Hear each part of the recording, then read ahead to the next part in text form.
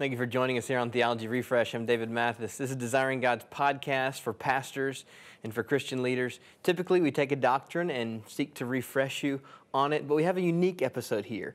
We have Dr. Joel Beeke with us, co-author with Mark Jones of A Puritan Theology, Doctrine for Life, and we're going to talk about the Puritans. Dr. Beeke, let's put it on the bottom shelf and put ourselves in the shoes of someone who would ask, okay, who even are the Puritans? Start at stage one. Who are the Puritans?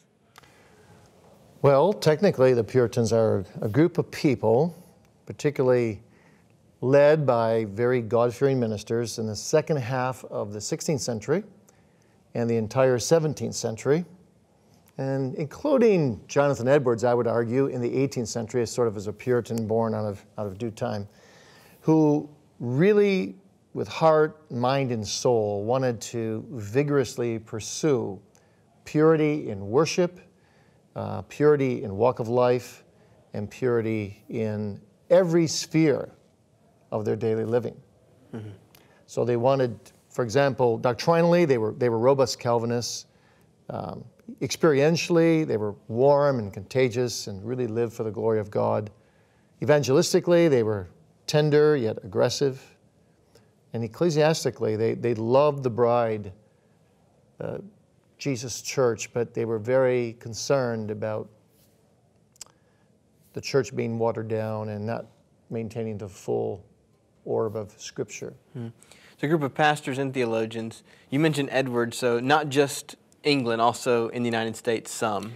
Yes. It wasn't. There were 2,000 Puritans that were ejected from their pulpit in 1662 with the Act of Uniformity, because the Queen Elizabeth wanted them to conform to the entire Book of Common Prayer, and they couldn't in their conscience.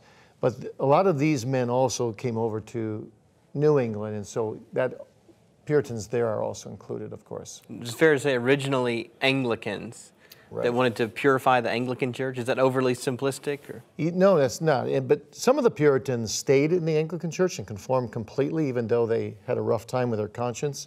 Other Puritans partially conformed and got away with it. Many Puritans partially conformed and were thrown in jail for not conforming completely. Probably half of the Puritan ministers were in jail at some point. And then others just said, we got to say farewell, even though it pains us, to the Church of England and go on our own. Mm-hmm. And they were more separatistic. So here we are in 21st century as Americans talking about these guys who were largely English, at least came out of the Anglican Church in the 15th, 16th century. What was it about that time that produced them? Or is the fact that we're English speakers and they wrote in English one of the things that's so relevant for us about the Puritans? Well, they did write in English, of course, and that was helpful. But I think what's relevant is this. In the 16th century, Luther, Calvin, Zwingli, Bullinger come along, and they bring us all the great doctrines of grace. And they spend their whole lifetime hammering these out and explaining them, writing commentaries. The Puritans come along 2 generations later, after the so-called second generation phenomena, which means that things kind of dry up and people kind of take it for granted. And they say, wow, these are great doctrines. But who's living them? And we need to live them with all our heart, all our life, all our soul, head, heart, and hand. So the head needs to be informed with this robust Calvinism, the heart needs to be inflamed, and then the hands need to go into action. That's good. How did you get into the Puritans? So here you are, 21st century person, more informed than most of us about this group of theologians and pastors. What brought you into the Puritans? I just had my 60th birthday, and I started reading the Puritans when I was 9, so I guess I've got 51 years under my belt. I raided my dad's bookcase because I came under conviction of sin, and I actually grew up in a fairly hyper-Calvinistic setting, didn't hear much gospel, and the Puritans encouraged me. And when I was 14, that conviction got worse, and I really then read them every night. My mother would call upstairs and say, turn out the lights, it's 11 o'clock, I'd turn them out. When they went to bed, I'd turn them back on. Every night, I'd just be reading the Puritans, marking up the books, and I read my dad's entire bookcase of Puritans. What was it that so captured you? Was it how emotional they were, how earnest? It was everything. There's no more well-rounded group of theologians in church history than the Puritans, because they addressed the head. You know, when they preached, they basically addressed the mind first. They knew that a mindless Christianity was a spineless Christianity. Then they moved to the conscience. It spoke to the conscience, warning, but also wooing. And then they moved to your actions in life. And so they wooed the heart, they beat on the conscience, they informed the mind, and they moved you to action. Mm-hmm. And talk about misconceptions, because I know the Puritans are a group that have many misconceptions swirling about them. Probably the first time I ever heard of the Puritans in a U.S. history class, and it was a derogatory way of talking about the Puritans. What are some of those misconceptions, and how would those need to be corrected? Yes, well, one of the misconceptions, for example, is that the Puritans are prudish, they didn't have fun in life, they're killjoys. And I would argue that the Puritans were probably the happiest group of people that ever lived on the face of the earth. Because to be truly happy is to be holy and to live to the glory of God. And that's what they did better than anyone else. And they had wonderful family. You know, we think of family life. We think of you being very dedicated to your wife and being romantic with your wife rather than some mistress out there. That whole concept of a God-glorifying home where the home is a little church and serves and worships God, that's bequeathed to us from the Puritans. The Puritans were happy men with happy marriages and happy spouses, and they wrote all kinds of textbooks on marriage and how to be a good husband, how to be a good wife. In fact, we're reprinting the most famous one right now, William Googe, Domestical Duties.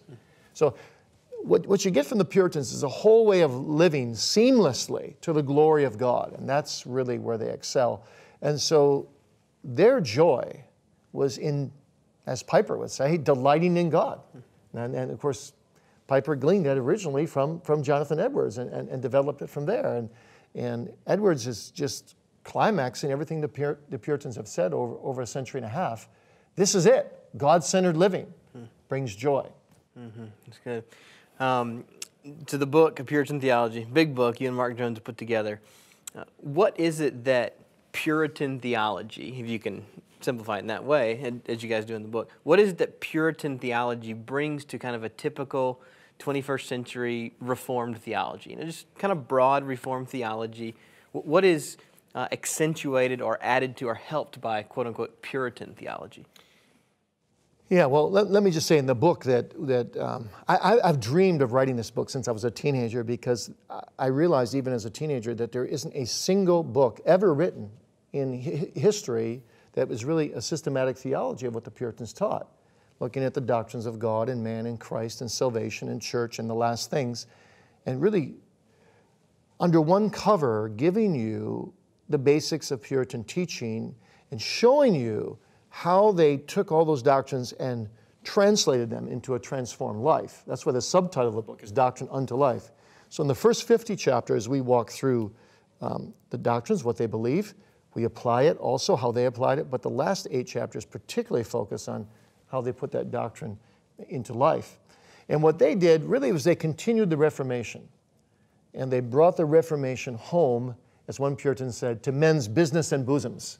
That is to say, every area of life. How are you going to be a Christian businessman and live to the glory of God in your business? Reformers didn't have much time to really grapple with that. That's what they did. How are you to be a faithful, God-fearing child to your parents? And they talked about that. But they also expanded on many doctrines. They did a lot of work on assurance of faith. They did a lot of work on adoption into the family of God, far more than had been done before. And they did a huge amount of work on covenant theology, covenant of works, covenant of redemption, covenant of grace. So we've mentioned Edwards. Other names that the typical pastor should know who are part of the Puritan movement? Well, some people don't even realize that, say, John Bunyan was a Pilgrim's Progress. I mean, John Bunyan was a real Puritan. Matthew Henry's commentary is very well known. He's a Puritan you should know. Matthew Poole's commentary you should know.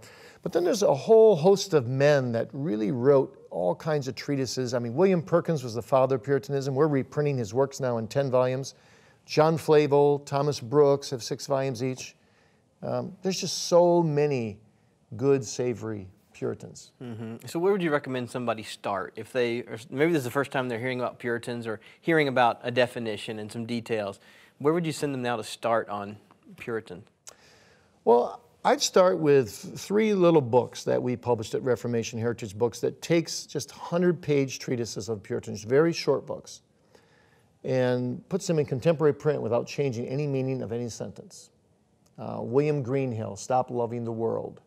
John Flavel, Triumphing Over Sinful Fear. And once you get a flavor of the incredible riches of their spirituality, and maybe that's the most important thing of all, how deeply they go into your soul and into your mind and transform your life and do move you more towards holiness, then you'll be ready to move on. You get caught up with these books. You won't have any trouble with any words in these books. And then move on to some of the simple Puritans in their original writing, like Thomas Watson.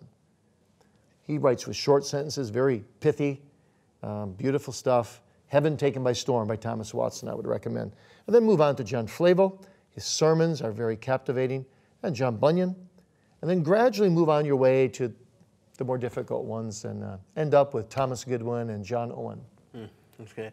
Thank you so much for doing this. This has been very helpful to me. I think our listeners will appreciate this little primer on Puritanism. Would you close us in prayer for our listeners? Sure. Great God of heaven, we thank you so much for the great heritage entrusted to us in the Puritans. Lord, we know they weren't perfect, but may we follow them insofar as they follow Christ.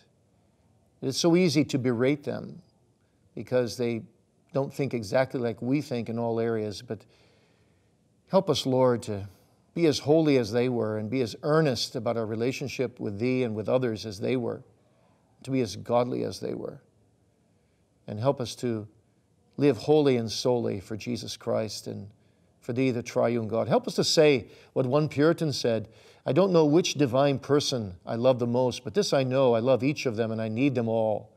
Make us as Trinitarian in our theology as they were, as ravished as they were with Thy Word and with Thyself. We ask all this in Jesus' name. Amen.